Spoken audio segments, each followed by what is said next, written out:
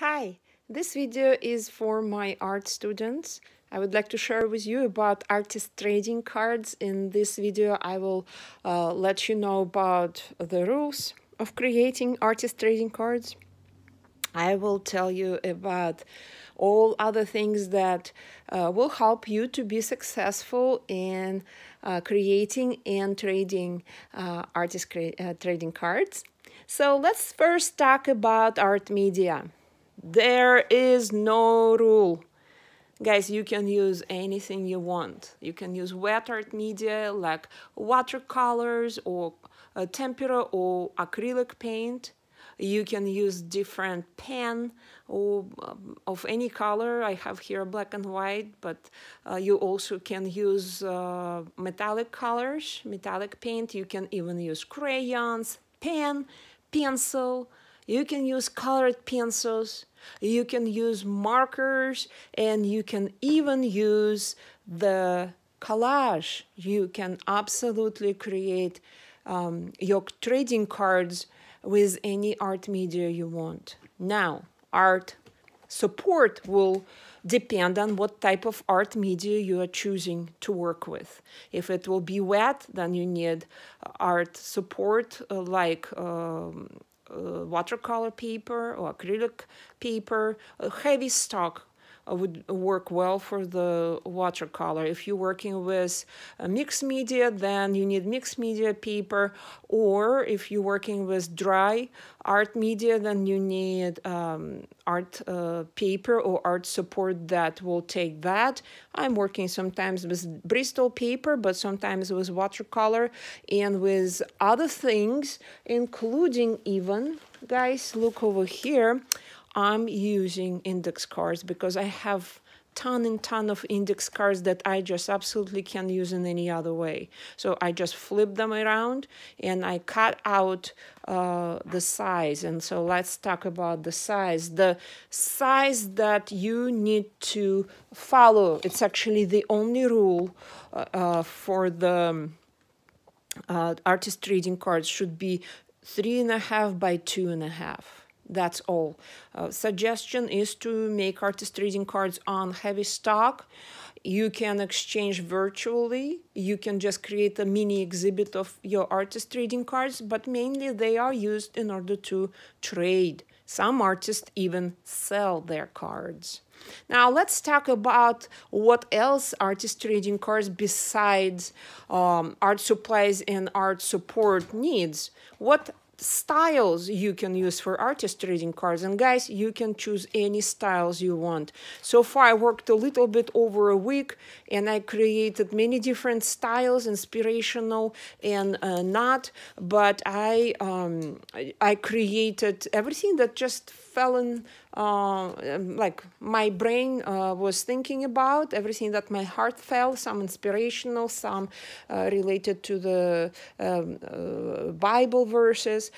But you can do anything you want. You can create in any media, in any art style, in any art genre, in any art movement. You can do anything. For some reason, I'm leaning toward abstract art when I'm working with small size papers, and some you can create in the style of illustration, in the style of the greeting cards. You can use anything, and you can of course work in also mix genre, or guys, it's all up to you. You can create animals, people, objects. You can do anything you want, and I will be putting more cards into this folder. So it's my kind of temporary folder that I found laying around. I just wanted to organize them in the beginning, but my suggestion is, of course, to dedicate a certain like a photo album or like sport trading cards album will do good. You can buy your own additional pages to refill, like sleeves. They also match 2.5 by 3.5 size, just like regular athletics trading cards. What else you need to do? So besides not having any rules, just one rule about the size. Another thing that I'm highly recommending you guys to do is to create a, on the back, to write down some information. And what information is important? Let me pull out my little paper over here with the list. So your name is very important. The date when you created it, the name or the title of your artwork, art media that you used to create it, possible location, you do not need to give your full address, and the number in which you created this artwork, okay? You can also create a catalog and write everything down, who you traded with, when you traded. So that all is totally acceptable, and as far as you want to go, it will be all good. So I will be looking forward to see your styles and ideas for artists trading cards, and I hope that you will use this time as you will be creating your artist trading cards just for fun. Guys, there's no rules to follow. You do not need to spend too much time on thinking and prepping and doing drafts. It's just for fun, so that you will enjoy this time. It's very therapeutic.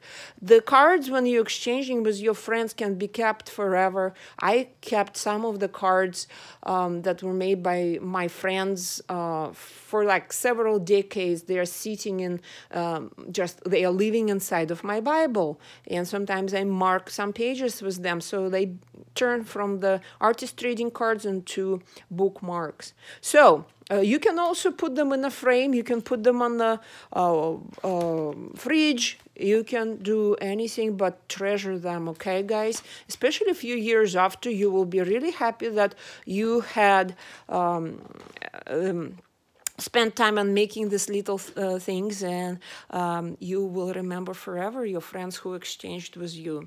Now, how much time, the last point, how much time I spend on them? I allocate about 10-15 minutes on each card for myself because I'm busy. You can spend as much time as you want. Okay, I will talk to you later. Leave comments below. Let me know what you think, or if you have any questions. Talk to you later. Bye.